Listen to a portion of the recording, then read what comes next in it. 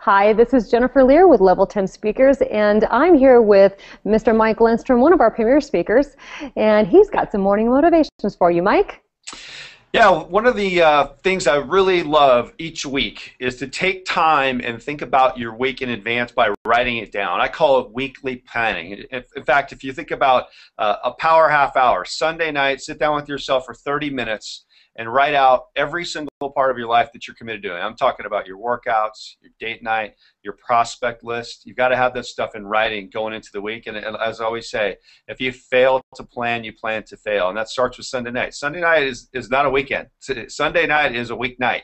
It's a school night. So it's time to map that stuff out and really get serious about your week and attack Monday. As I always laugh and say, put Monday in a headlock. And the only way you put Monday in a headlock is planning for it on Sunday night. I absolutely love that. In fact, I've never looked at Sunday as a weeknight. I've always looked at it as a weekend night. So I am using that. Right now for the rest of my life. I love it. Well, there you go. That's your morning motivation with Mike Lindstrom.